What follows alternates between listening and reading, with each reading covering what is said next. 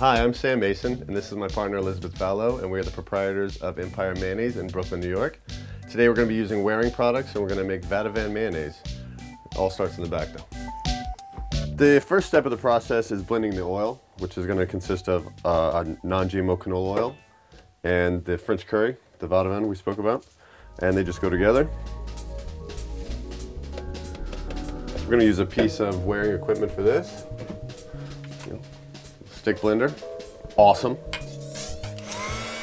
So that, yeah, this thing being cordless is kind of an asset, just because I can blend it in various places in the kitchen, and the cords tend to get a little cumbersome. And now we'll just wash this thing up and we'll get it charging again. So the next step is going to be to strain this oil, the Vativan oil, which I will use a chinois. Just pass it through the finest chinois we have. It's nice to let it settle for about an hour just to get the sediment to fall. You want the cleanest and clearest oil you can possibly get. And the last ingredient is pasteurized egg yolks. They're local, upstate New York. They're Caskin Farms, Happy Chickens, potassium sorbate, and the stabilized syrup.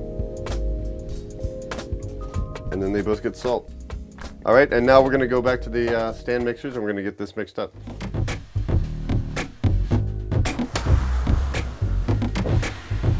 So now we're in the walk-in where we have the Waring, the 1.2 horsepower table. So in order to not, have to do this by hand, I came up with this concept of the separatory funnels, which is, it's a laboratory piece of equipment. It's a glass funnel with a stopper.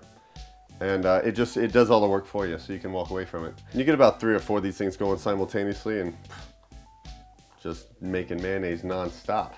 All right, so now we have the mixers actually in the vessels. So now we'll start whipping the eggs and start the oil flow.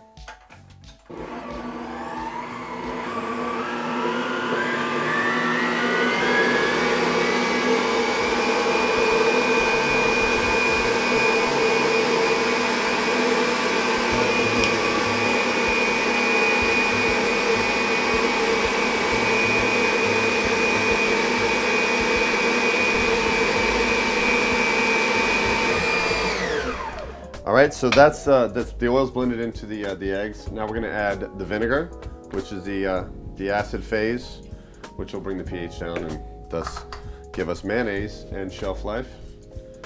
It's the same thing. It's going to be on a slow stream, and it should only take about 30 seconds.